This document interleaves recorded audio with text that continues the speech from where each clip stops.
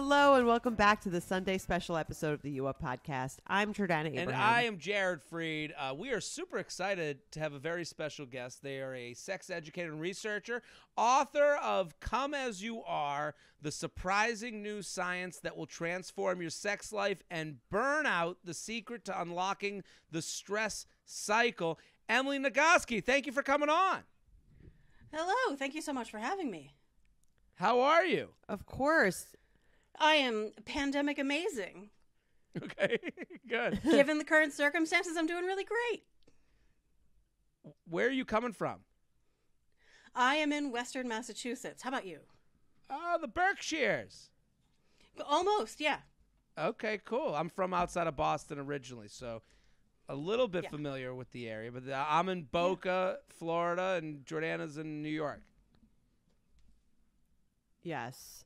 And I'm so excited that you're coming on the show. I've had so many people DM us about your book.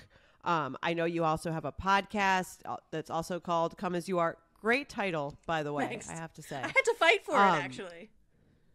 Really? Yeah. I think it's perfect. And even like the front of your book also with like just the art, it's just very, I thought it was very well done, very tasteful, and yet very interesting.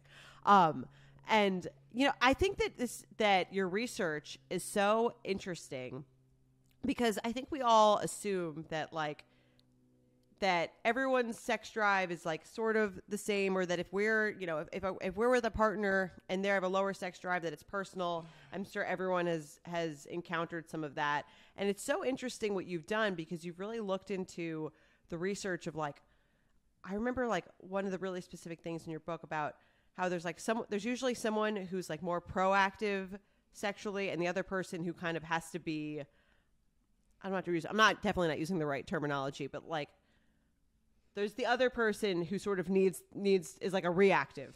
Right. So we're talking about desire style. And to be totally clear, like everybody experiences both of the major kinds of desire. Well, not everybody, a whole lot of people. Some people are primarily spontaneous desire. Some people are going to be primarily responsive, and most of us are going to be both at the same time.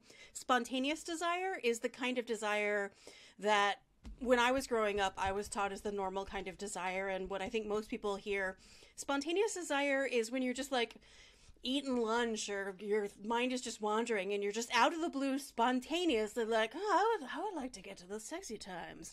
I wonder if there's anyone to be interested in the sexy times with me. And maybe you go home to your partner and you're like, how about some sexy times today? That's spontaneous desire. And it's one of the That's how I say it all the time. Desire. I come home and how about the sexy time? Yeah. Well, yeah. And I think that's always been sort of like something that's been more stereotypically said about men. Yes, it was more stereotypically taught about men. And alas, the nature of medical research is to assume that women are like men, except a little bit broken.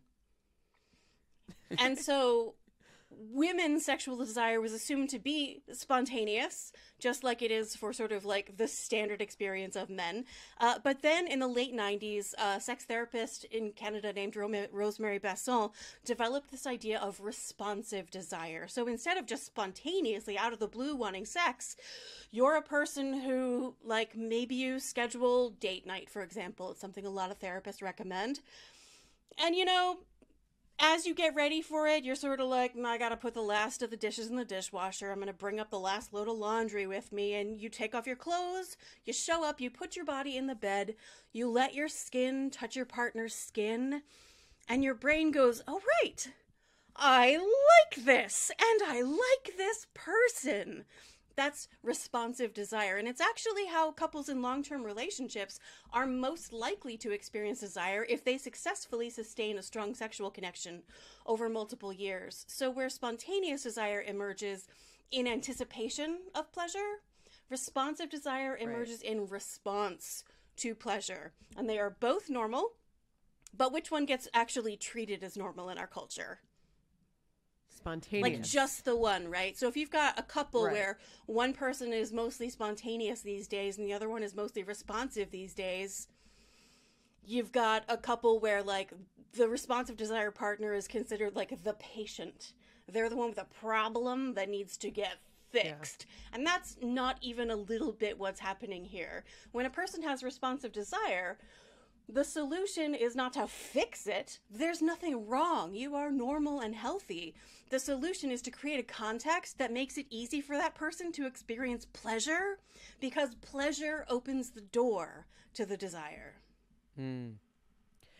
So it sounds like the one that's not spontaneous is really what they. It sounds like it kind of conjures when you say that like relationships are work. It's like, because in the beginning, I think that in the beginning of any relationship, I think the thought is like it's always spontaneous, or you're always like on, or you're very lustful of the person you're with.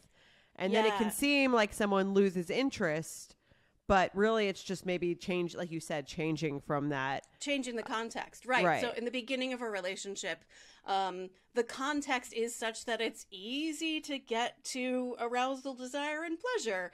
You're, making a special dinner for your certain special someone, and you're slicing things in the kitchen, and they come over and they start kissing you and somewhere special, and your knees melt, and you're like, let dinner burn, because it's just like that.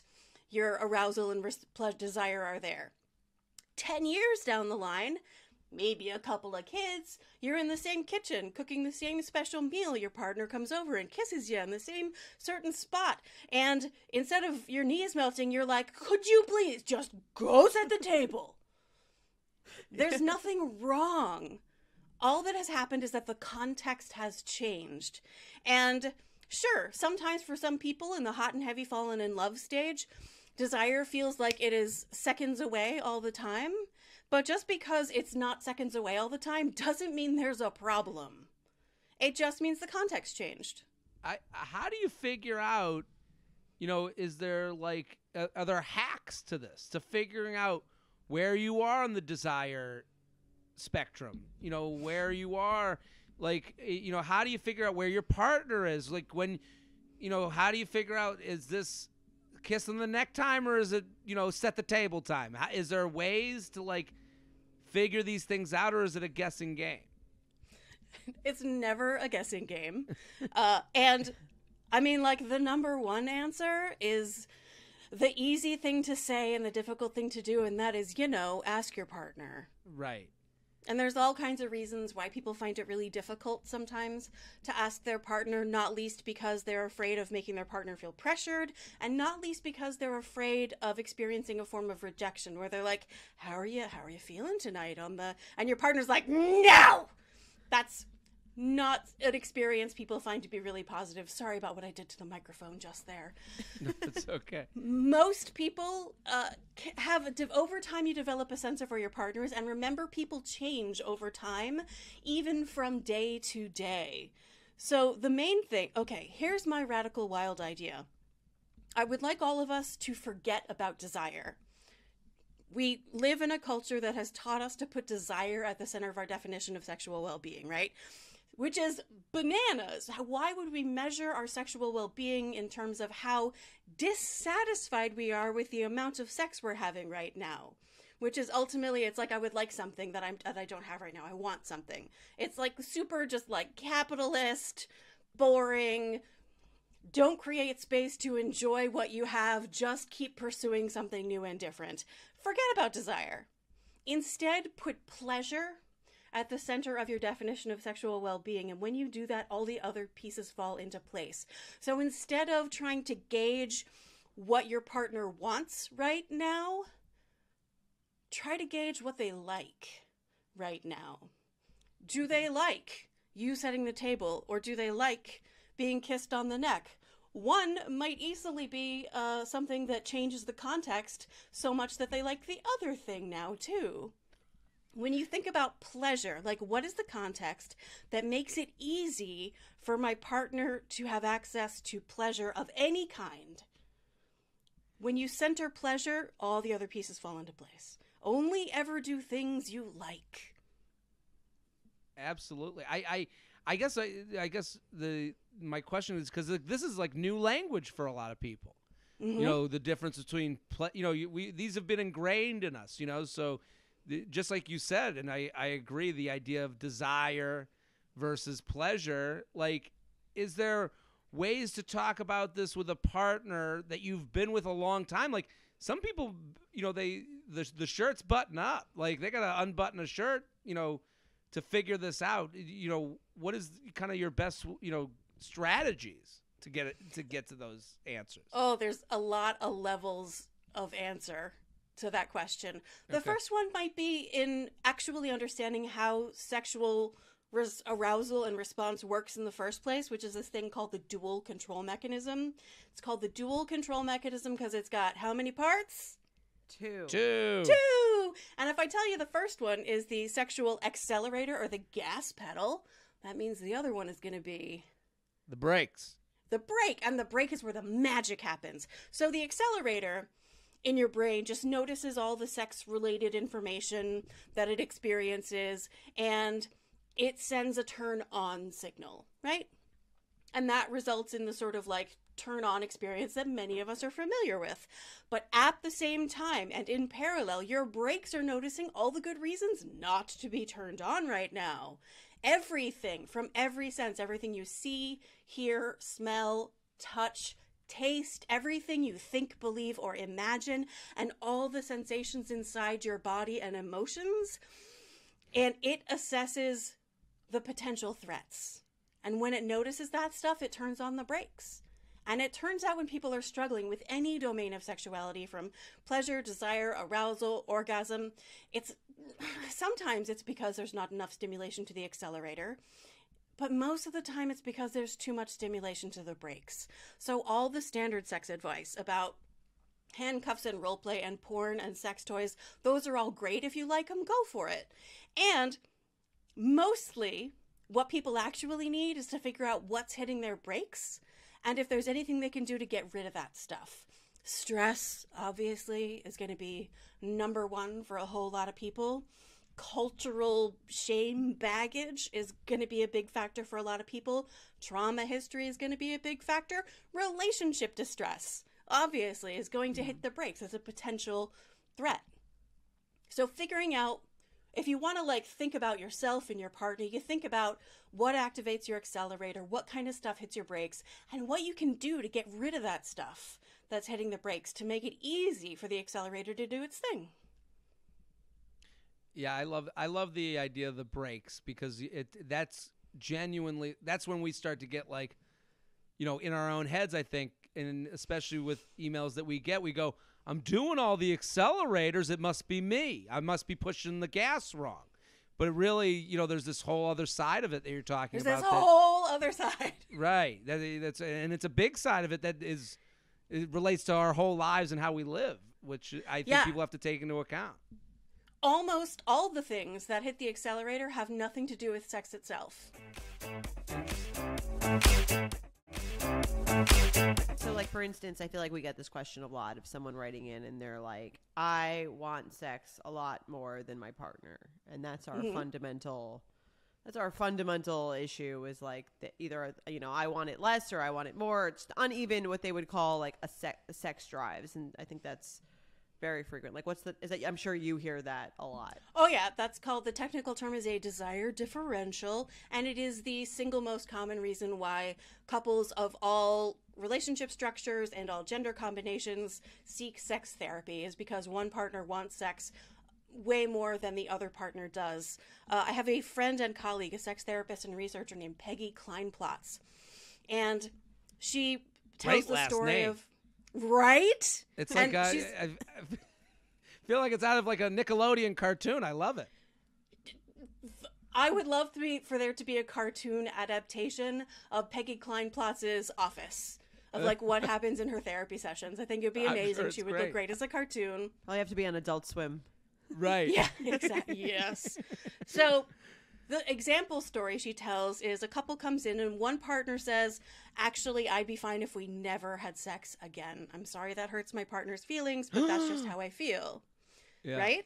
Mm-hmm. That's the worst case scenario here. And Peggy's response is, so tell me about this sex you don't want. Okay. What kind of sex do you think they describe? Non-passionate, formula, mechanical sex. Lacking in pleasure. Yes. Not dismal and disappointing. If you don't want sex, chances are the sex that's available to you is not sex that gives you any particular reason to want sex. What Peggy says is sometimes low desire is evidence of good judgment. And so her next question is, okay, so I rather like sex, but if I were having that sex, I wouldn't want it either. So what kind of sex is worth wanting? It's an interesting change of the question. I mean, like, I guess you don't think of it that way. I mean, the pleasurable one, right? But yeah. And this is what I mean by, like, put pleasure at the center of sexual well-being. Forget desire. If you don't like, I mean, I was having drinks with a couple of friends, and I said the thing I say when they had 2 small kids, and they were struggling with desire, they told me. And they were like, so Emily, just real casual, how do couples sustain their sexual connection when they've got 2 young kids? And I was like, well, you accept a responsive desire. You set a time, you put your bodies in the bed, you let your skin touch your partner's skin, and you remember, oh, right, I really like this, and I really like this person. And as I was saying that, you let your skin touch your partner's skin, one of the partners was literally going, leaning away from the table. And I was like, okay, so there's your problem. It is not that you do not want the sex. It is that you do not like the sex that is available to you. You don't have a desire problem, you have a pleasure problem.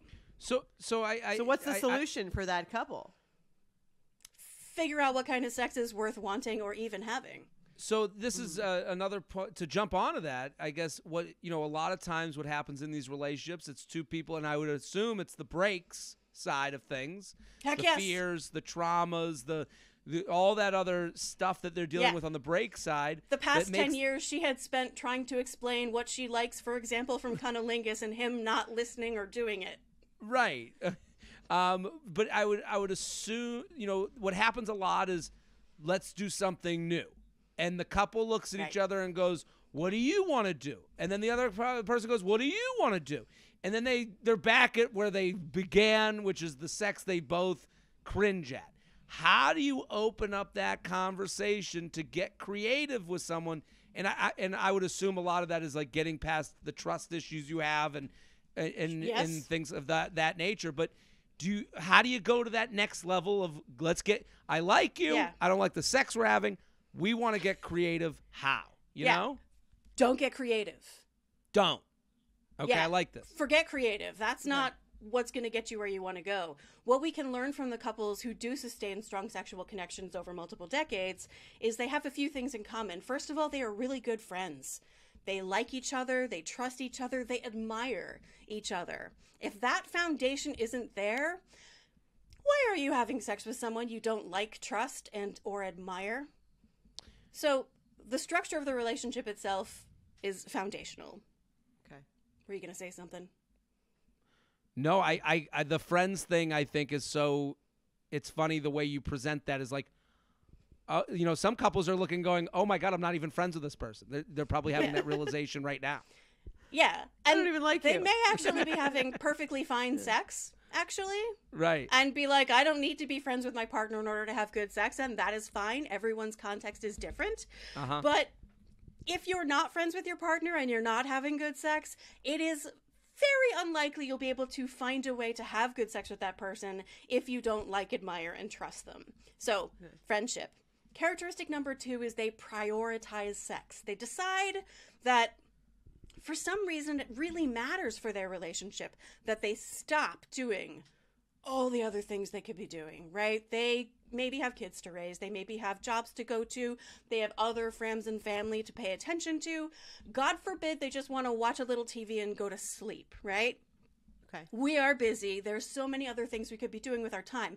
Why would people stop doing all that important stuff just to do this, I mean, let's face it, pretty silly thing we humans do of like rubbing our genitals against each other and licking each other's skin and putting our tongues in each other's mouths and around each other's genitals? Like, why? Why would we do that? And when I ask people this question, the most common answer is connection. because it's a really powerful way for a lot of people, not for everyone, but for a lot of people, sex is a really powerful way to reinforce the sense of connection with this person. It is, in fact, a form of play. Play is the foundational behavior of friendship, where there's no stakes. You are just doing things because you both enjoy it. And it's fun, right? Yeah. So that's number 2, is you prioritize sex because it matters for your relationship. And there are times in a relationship when it does not matter. When it just drops away. The early part of bringing a child into your home is like the classic example of like, if sex goes away, that makes sense because you have a whole bunch of other stressors that are taking up all the space. Yeah. Even if it's not a biological bringing a child into your home, if you adopt a kid of any age, your life is going to be transformed, and your understanding of yourself as a human and of your relationship is going to be utterly transformed. And gradually, the nature of your sexual connection will be integrated into that total transformation. But it probably won't be the first thing that you're thinking about, is like, how does this total revolution in my identity and our relationship, what does that mean for our sexual connection? That's not first. Right. Feeding this new human in your house. That comes first. Am I doing this right? Why did they let me be responsible for someone else's life? What? So there are times when sex drops off the priority list, and that is also normal. The couples who sustain a strong sexual connection over the long term, are not the ones who never have sex disappear in their relationship. They're the ones who find their way back to each other after whatever has happened. Third characteristic, and maybe the most controversial, the couples who sustain this strong sexual connection, whatever their relationship structure, whatever their gender combination, are people who are actively and continually dismantling the gender binary and the cultural scripts they were force-fed when they were children, long before they were ever able to consider whether or not they wanted to believe these things about sex. Like, if you're born into a body that make all the adults around you go, it's a girl, from that day forward, you are taught that you have a moral obligation to be pretty, happy, yet calm, generous, and unfailingly attentive to the needs of others. And if you fall short in any moment of being all of those things, then you deserve to be punished because this is your moral obligation. And when you put that narrative into a sexual context, that you have a moral obligation to be attractive to this person and to make sure all they're satisfied, their needs are being met, their expectations are being met, then you end up doing things like faking orgasm. And if you're born into a body where everybody goes, it's a boy, then you're taught that the only emotions you have permission to access are anger, winning, and horny. And if you're trying to get I sell that T-shirt on my website. Angry, horny, and winning? Angry, horny, and winning, baby. So suppose a person who's given that script, who is literally punished as a child, if they dare express these other emotions, like God forbid they're sad or lonely, if they have a need related to these really uncomfortable feelings, then it's going to express itself as anger or horniness. And so they go to their partner with a desire for sex that's really just a mask for, I feel isolated and I'm longing for connection. And then if their partner declines, they're not just declining sex, they're declining this whole like emotional bid for connection. Worse even than that, the It's a Boy script is so, can I swear? Please. It is so fucked up and is ruining the world. Because the It's a Boy script says that, like, if you're born into this body, it means that you already know everything about sex, never experience curiosity, never ask any questions, never be open to feedback. And also, we can measure your worth as a human on Earth by your success rate at getting somebody else to have sex with you. So when your partner turns you down for sex, they're not just turning down sex, they're not just turning down your bid for connection and intimacy, they are invalidating your whole identity. So it feels so high stakes when you dare take that like vulnerable step of trying to initiate sex with someone else, because it's like your whole identity is on the table.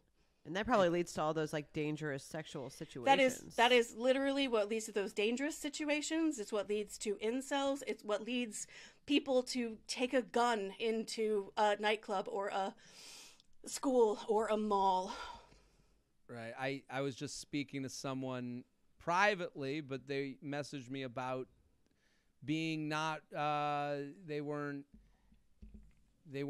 experienced in sex, and they're like kind of like, and their first thought, this was a nice person. I'm not, I know there are horrific things that happen, and I hear you on that. But this is kind of more in the everyday guy that I'm talking to. He's going, well, I'm just gonna go through with it, and I was like, I said, that's a bad strat. I go, why not just say, like, just like, I'm just going to fake it till I make it. That it was kind of the strategy that I heard.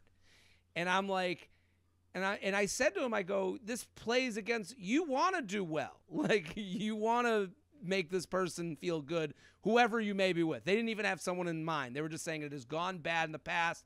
And, their thought is, well, I'll just fake the way I heard it, and this wasn't how they said it, but it was fake it till I make it, as far as I'll go through sex and get better on the fly. And I was like, and I said to him, I was like, why not? There's so many other better options. Right. And I said to him, I go, you don't understand what expectation, and how setting expectation can make you look even better. And it's like, but it is that male thing of like, and I use fake it till I make it. It wasn't their words. It's my words, because it is a very, it's a very male and something that I can identify with. Like, I understand. Yeah, like, I'm going to pretend I already know what I'm doing. I'm probably going to fuck up, but I'm just going to, like, barrel through and from their perspective, they were like, well, they were from their perspective, they were like, it looks worse for me to admit that I need some help here, or just don't know what I'm doing. No. And it's like, and I was like, no, you can't just say you don't know anything. Well, and it's going to happen later, but it's going to be what's that? I call it human winner syndrome. Mm. The It's a Girl. That's type the other shirt raised, that I sell. Yeah, human giver syndrome is the It's a Girl script. And of course, when people are trans or non-binary or agender, they have a much more complex relationship and are like maybe even slightly ahead of the game, because they have already begun to recognize that who they are does not map onto the script they were given, and they are rejecting it, which is what cisgender people also need to do. Except that what we tend to do instead is we're like, actually, this It's a Girl script seems to make a lot of sense for me. I feel... For example, I feel like a woman, and so like I'm just supposed to be that thing, and so I'm gonna act like that thing and hide the parts of me that are not pretty, happy, calm, generous, and attentive to the needs of others, so that people don't reject me. So like when I was a little girl, was told that I was ugly when I was angry, right? Yeah. And little boys are taught all the time, big boys don't cry, right? We get punished for these things. So when you get to be an adult, you believe it's true that you look worse saying, I'm going to need a little help with this, than you do needing a little help and not admitting it. It is interesting, because I do, I understand someone here's, when you said the third one is controversial, I don't think it is when it's explained in terms of like when it's like destroy the gender, what's going on in our minds gender-wise. I understand people go, that's controversial, but it isn't to say, well, I keep going back to this guy's example because it's just something that happened recently. And it's it seems so classic. And it's classic, exactly. So it's like, you go to that example, you go, dude, he's going to fail again because he's like, fake it till I make it. He's going to get mad about failing and blame other people. As opposed to the better route out of this is, again, non-gender, like is a non-gender norm of going, hey, I'm not good at this. Can you hold my hand through this? And that's not even, that isn't even like, that's kind of sexy in its own way for that guy maybe. He doesn't even know. Yeah. if he needs a fake, so I'm inclined to, like, what I want is for people to totally deconstruct the gender binary in their own brains, because when you clear out all that stuff, you create space for ecstasy. And Sure. I know that a lot of people are like a pretty long distance away from like blowing up the binary in their brain. Right. So like if I were going to give advice that like helped him to stick a little bit with the script, it would be recognizing that his partner is different from any other partner he has ever had and any other partner he may ever have. And it's super sexy to be like, I know that you are unique and what you like and want is going to be utterly unique. So it doesn't matter what I know from any of my other experiences. I want to hear from you about what you like. Show me what you like. Tell me what you like. Put my hand the place you like it. So that it's about like, I am so focused on you and making sure you experience pleasure and that I'm not just like applying some blanket rules.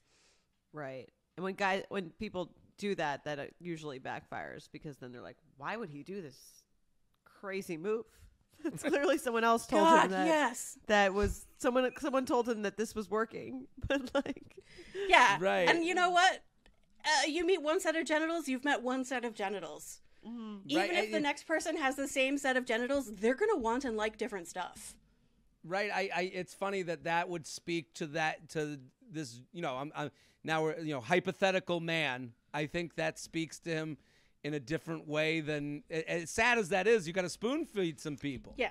People, these transitions are really difficult. They're moral obligations. We are literally punished when we violate the rules that we've been taught. It's only when we get to adulthood and are having these private kinds of connections where we can dare to begin to escape the rules that we were taught and choose instead an authentic and vulnerable kind of erotic intimacy. I'm thinking about like the emails. We get thousands of emails.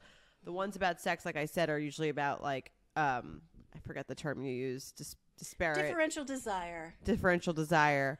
But I think a lot of them are also about insecurity, like holding people back from feeling sexual or going into situations where they don't feel good about themselves, so they don't feel good about sex. Do you have like any tips for those people? So the short answer is therapy. Yeah. Right? Because it's always the answer. Like, I mean, there's a couple of sources of the kind of insecurity that stops people. One is that they truly don't feel good about themselves. They feel like their body doesn't conform well enough to the culturally constructed beauty ideal.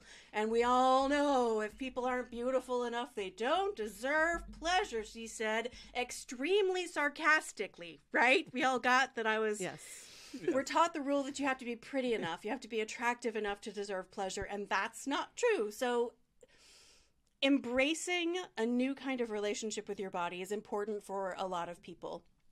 There's a couple of steps you can take with that. One that I recommend in both Come As You Are and in Burnout and in the Come As You Are workbook, because it's so important, is the mirror exercise, where you stand in front of a full-length mirror, as close to naked as you can tolerate. You look at what you see there, and you write down everything you see that you like. And on the first day, it might literally just be your eyelashes or your ankle bones or your spirit, because you can see that in your eyes. But if you do it again the next day, and again the next day, and again the next day, you gradually purge all the cultural noise about your body and begin to be able to recognize your body for the frickin' miracle that it is. I love that. See your body with clear eyes. Emily, it's going to be weird when people walk into my apartment and see the word penis on all these different lists on the wall. But that's so great. So the podcast that you mentioned, episode 3 is about genitals, specifically about curvy penises. Oh. Okay. It's from a partner who's like, I'm fine with it, but he feels really uncomfortable and awkward about the fact that his penis is really curvy. So there's a bunch of people, if they have penises, who would not write that down in their list of things they like. It would take time and practice for them to be like, actually, this is beautiful and wonderful and perfect exactly as it is. I'll throw in balls on that list once in a while. Yeah. Not every day. Not every day is a good ball day. It's the oldest cliche, but like confidence in your own body, no matter what your body looks like, is the hottest thing, I think, to any partner. Because you could have someone. So let's talk about why confidence is so important. So, like, my whole reason for existing on Earth is that I teach people to live with confidence and joy in their bodies. And one year when I was teaching college level, a student raised her hand and was like, Emily, can you please define your terms? What is it you exactly mean by confidence and joy? And I was like, that's a good question. Let me get back to you.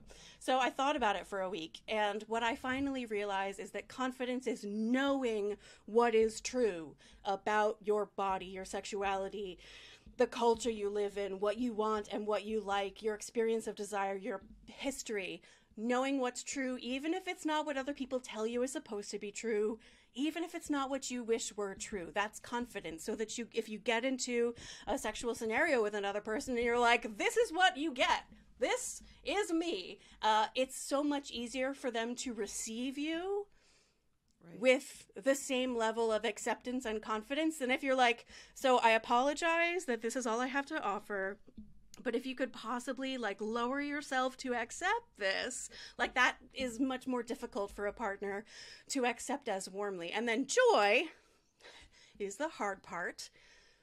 Joy is loving what's true about your body and your sexuality and your experience of desire and your brain and your history and the culture you live in, even if it's not what people tell you should be true, and even if it's not what you wish were true. Loving what's true, even when it's not what you wish were true.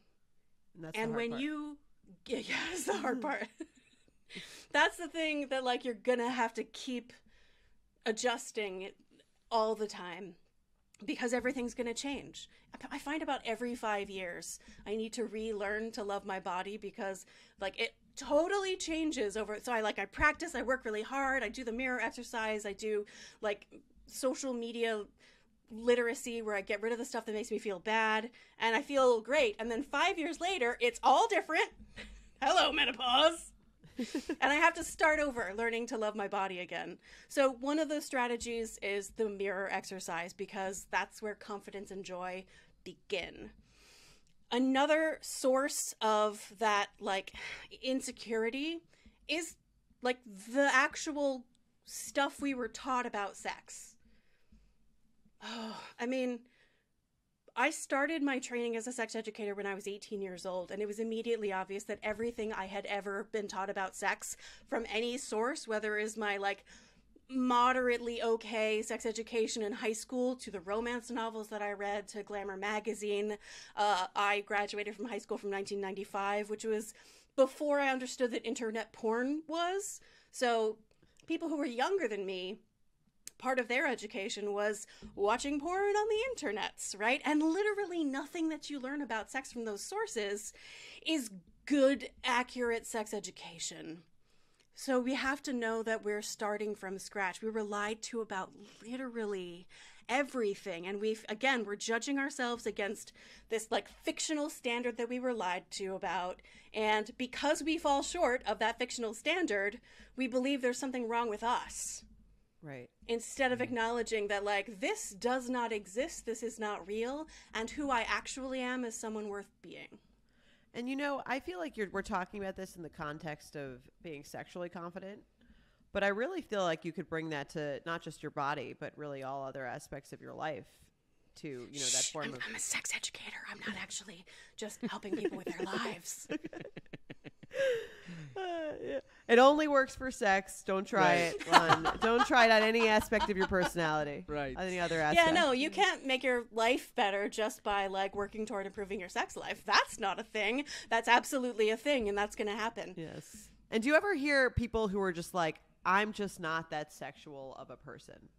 Yeah. Do you think that is possible? Oh, for sure. Yeah. I mean, hello, all asexual community.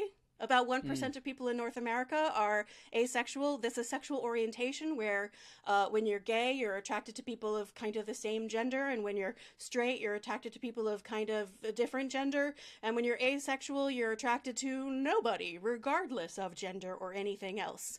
There are sex-favorable ace folks for whom... So as opposed to sex-averse ace folks who are like, nope, no sex for me ever. Sex favorable asexual folks. There's an ace sex educator named Aubrey Lancaster who describes sex as like Disneyland. Like maybe your partner just frickin' loves Disneyland and they want to go all the time. And like, that's cool.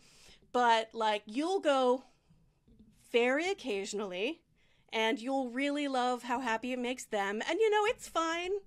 Maybe you enjoy Big Thunder Mountain. Cool. Do you? And then like when you've had that one Disney trip, you're like, and I need to not go back to Disney for quite a while now. Like that's just real. And the ace community is incredibly diverse and are really good at having conversations that accept the ways that people really vary from each other. Right. It's so interesting. Because you really, again, like I feel like like you said, the sex education is so limiting in terms of like what you hear is normal or what you feel like you should be doing or what you feel literally like we don't is even normal. see illustrations of curvy penises. This really basic thing we should all know is just a part of life. My people are not represented. There you go. So for real though.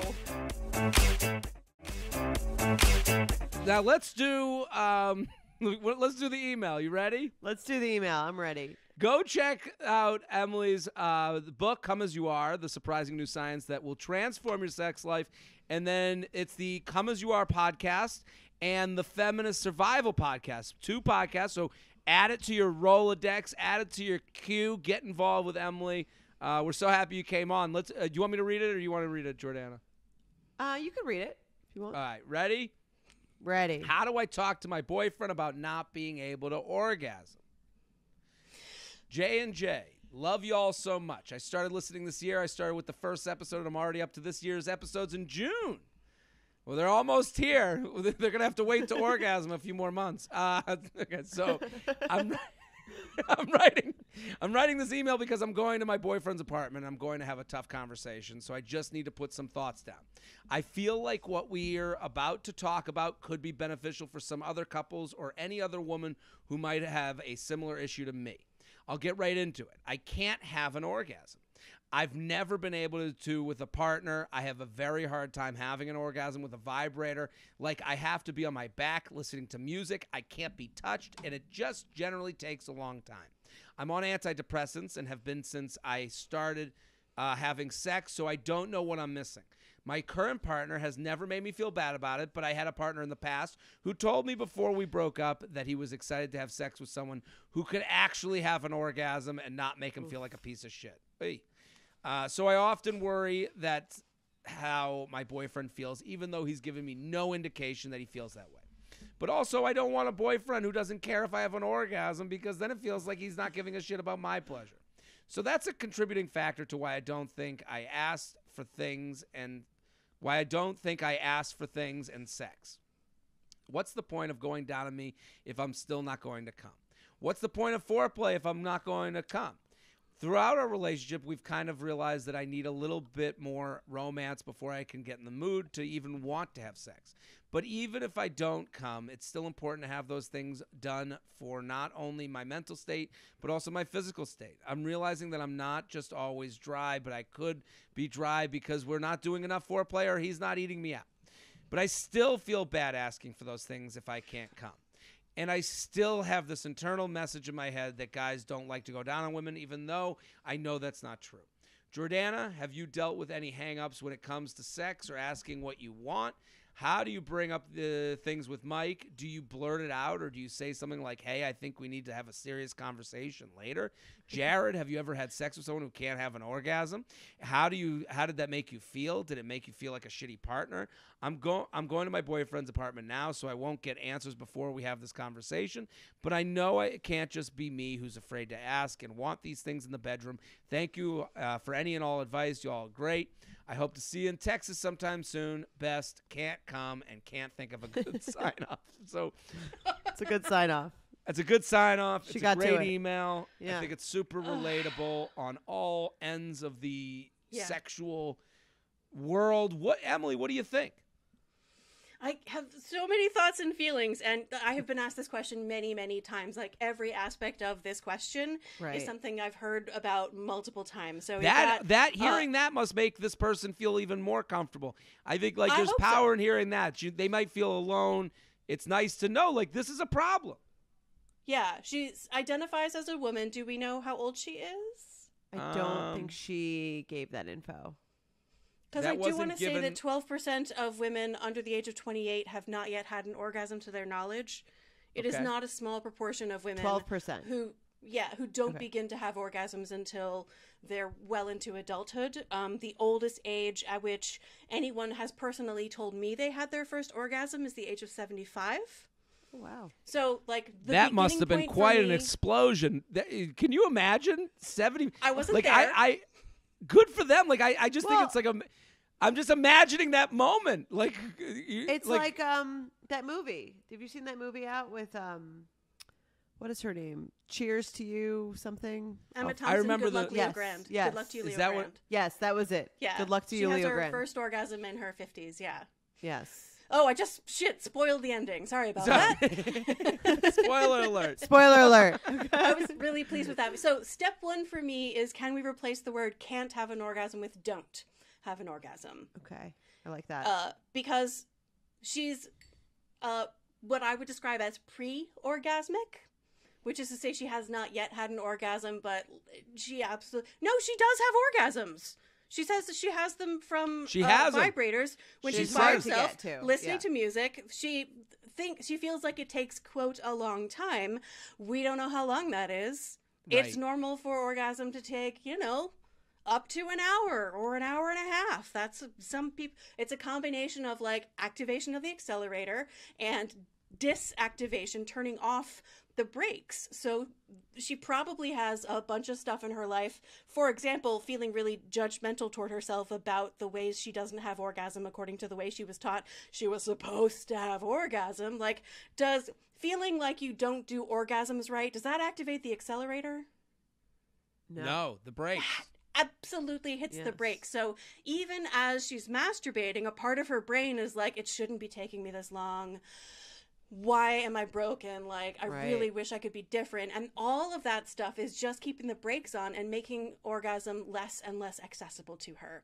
So from don't have an orgasm rather than can't have an orgasm, does have orgasms, has orgasms. And an orgasm is an orgasm is an orgasm. The only measure of it is whether or not you liked it. And if she likes the orgasm she has, she's doing it right. And she is fine. Another thing that's really important for me to say out loud is, what's the point of her partner going down on her when she's not going to have an orgasm? The point is pleasure. Pleasure and orgasm are not the same thing. Not all orgasms are pleasurable, and a lot of things that aren't orgasm are really pleasurable. Just because you don't get to what you consider the end point or, like, the constructed destination, like, I suppose there are people who would be like, what's the point on my partner going down on me if they're not going to keep going down on me until I have an orgasm? I guess. But, like, what's the point is that it feels really good. Yeah. What's the point of playing a pickup game of basketball if you're not going to win the NBA championship? I'm with you. Right. It's because it's fun. It's a fun. Game you're playing together. You are enjoying it. Yes. And I think you highlight something very, like, important in that, like, she's telling herself a story that is now making it come true. And I think people do that all the time with all sorts of things in their life, where you tell yourself only in the sexual domain. That's the only time that happens. Exactly. Right, well, you're telling yourself this, like, kind of sad story, but it's only true because you're saying it's true. And, your thoughts are not necessary. You don't have to believe every thought that you have. So your thought telling you that you don't orgasm or you can't come or you're not sexual, like, that's not necessarily true. That's the story that you've decided to tell yourself that now feeds the rest of the actions that come out of that story. Yeah. So in terms of talking to a partner about it, step one, confidence. Know what is true about you. I have orgasms. They happen in a really specific context so far. And they take an amount of time that doesn't, like, if I ask how long our orgasms are supposed to take, people have an idea in their head of what that time is. And the thing is, that is a fiction. But when you have that standard in your mind, and you're not meeting that standard, there's actually a mechanism in your brain. It's called the discrepancy reducing feedback loop, which makes you increasingly frustrated if you're not reaching it. And heck, if your partner has an idea of how long your orgasm is supposed to take and they start getting frustrated with you, like, it's just going to make it worse. So how to talk about it is to be confident, to, like, know what is true, attempt to love what is true, even though it's not what you wish were true. And don't have this conversation for the first time during sex, for sure. Like, set up a pleasurable, delightful, like, a dinner time conversation where, like, let's talk about how to make our sex even better than it is, because you're great, and I'm great, and we're great, and let's make it even greater. Here's the thing. If you're a person who doesn't have orgasms with a partner, that's called secondary anorgasmia. It means you have orgasms in some circumstances and not in other circumstances. If you have orgasms in one circumstance, very likely you can have orgasms from a different circumstance. One thing to let go of, since we've got, I think, a cisgender, definitely heterosexual couple, is only about less than a third of women are reliably orgasmic from penetration alone. In the research, they call it unassisted intercourse. The remaining more than 2/3 to 3/4 are sometimes, rarely, or never orgasmic from penetration alone. So erase any idea that orgasm is going to be happening first and foremost with penetration. It's statistically not likely for a person who's not having orgasms with their partner yet. And there are all kinds of books about how, I've actually been, if people have great recommendations for more recent books, I would love to hear them, because all the books specifically about orgasm come, like, from the 80s and 90s, and they're all written by white, middle-aged, cisgender women, and it's just really a limited, but they're good books as far as they go. One of them is Becoming Orgasmic, which is for pre-orgasmic and secondary orgasmic women. There's For Yourself by Lonnie Barbuck. Becoming Orgasmic is by Julia, you're gonna laugh, Hyman and Joseph LaPiccolo. For Yourself by Lonnie Barbuck. There's the late, great Betty Dodson, Sex for One. There's so many ways, so many books that can potentially teach people more about orgasm. Of course, I recommend Come As You Are, which has a whole chapter about orgasm.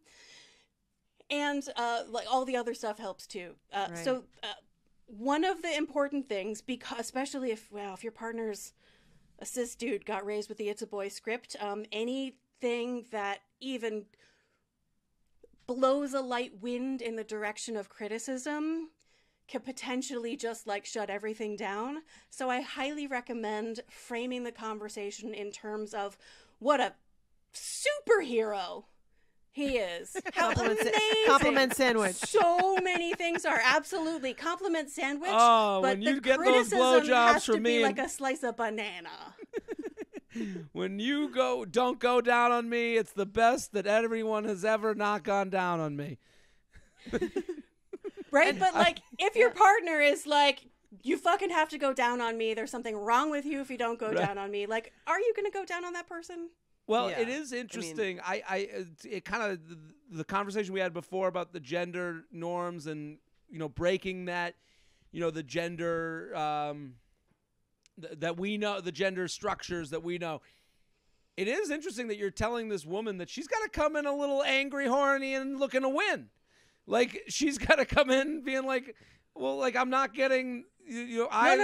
Okay. No. She needs to come in being like, you are so amazing, and I love our sexual connection so much that I want to share something with you that feels a little scary to me. Okay. And I'm trusting you to be able to, like, be okay receiving this, like, this thing that I have been taught by a culture that lied to me means that there's something wrong with me.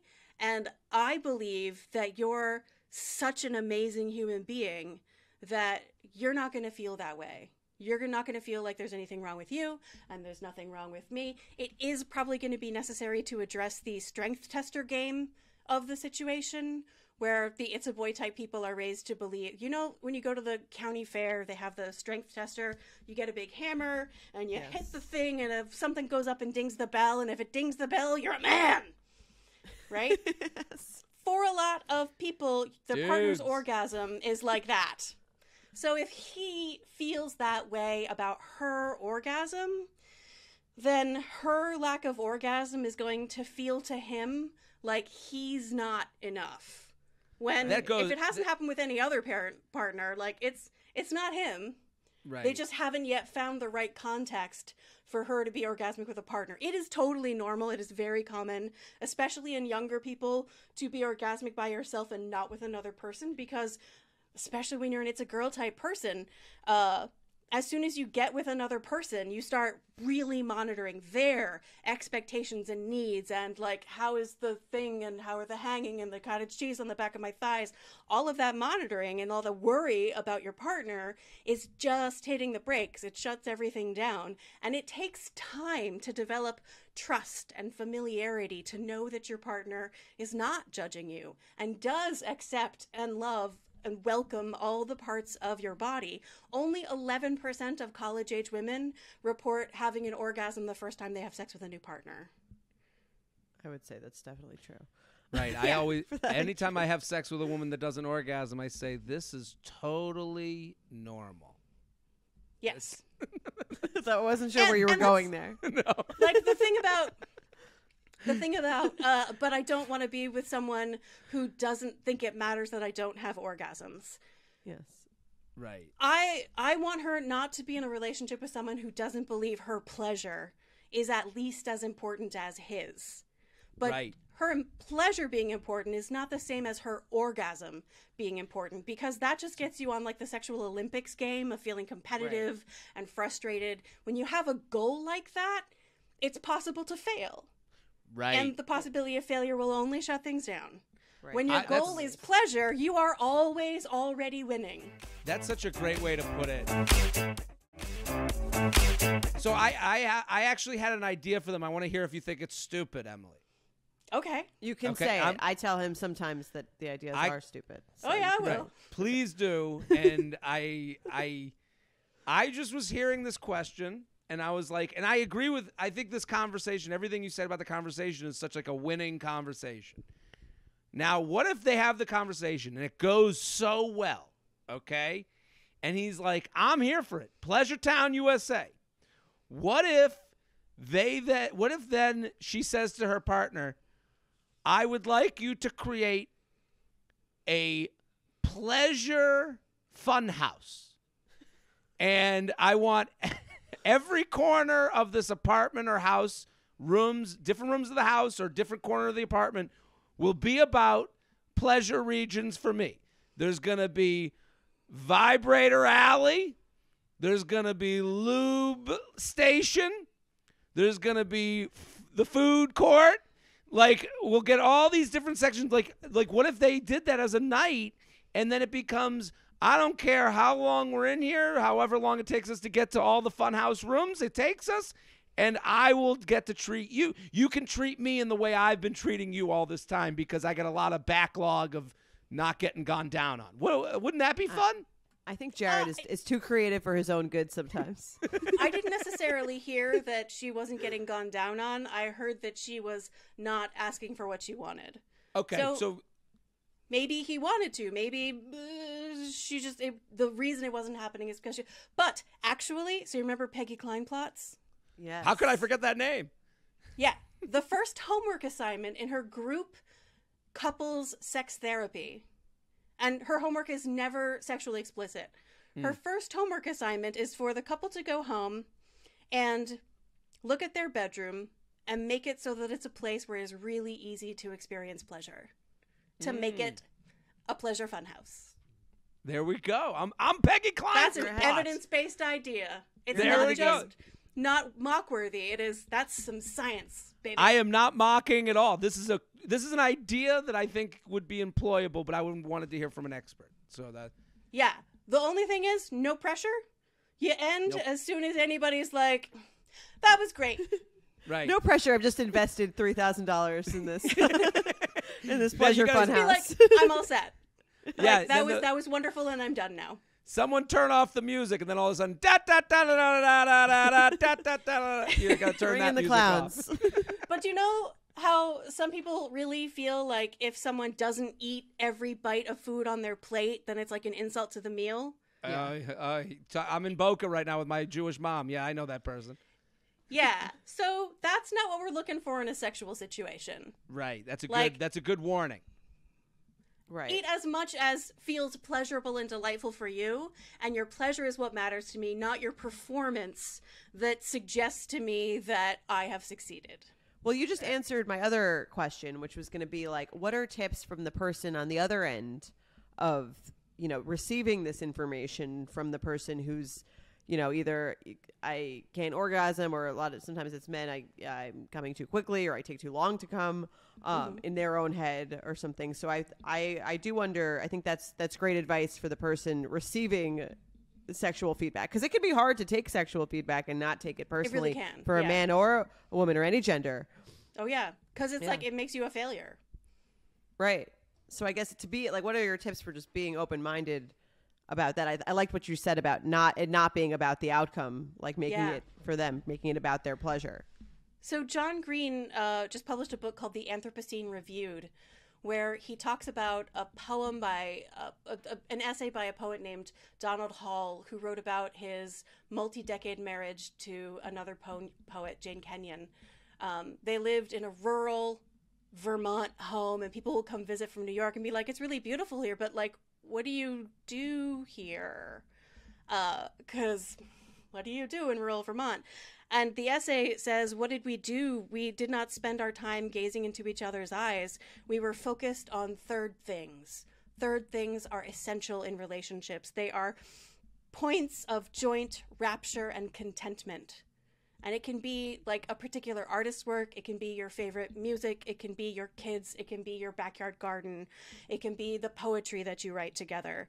And I think that the co-creation of erotic pleasure absolutely can be a third thing. It's a hobby. It's a project that you share together with a sense of curiosity, joint, rapture, and contentment. Like, what a gift it is to have a partner in creating moments of pleasure in your life. When you stop thinking about it as like, I have to fix this or else I'm broken, or I have to fix my partner or else there's a problem. It's the two of us are accepting who we each are, and we are taking what's true about our lives right now and finding the ways that we can activate big pleasure in our lives together. There's no such thing as failure. It's just this shared third thing that you collaborate on as partners because it's fun. I love that. I like that. I like that a lot. That's great. Listen, Jordan, I think this is such a great episode. Emily, we're so happy you came on. This was fantastic. It was fun for me. It's my favorite thing to talk about. Thank you so much for the opportunity. Of course. I feel like I learned so much. I'm sure the listeners have too.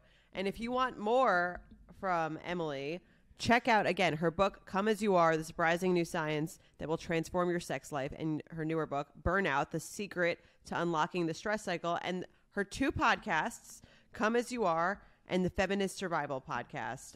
So check those out. Where can they find you on anywhere else they can find you that we haven't mentioned? I'm occasionally on Instagram, Nagoski, and I have a newsletter. If you go to emilynagoski.com, you can sign up for the Substack newsletter, which is very occasional, is mostly answering people's sex questions. Love it. Perfect. And if you like this episode, you'll obviously like more answering of sex questions by an actual expert. That's great. Well, also, fuck that other partner who said, I want to be with somebody who has orgasms. Yeah, right. That's fucked up. I agree. Yeah. I agree. Fuck them. And on that note, we will see you next week on the You Up Podcast. That's it for today.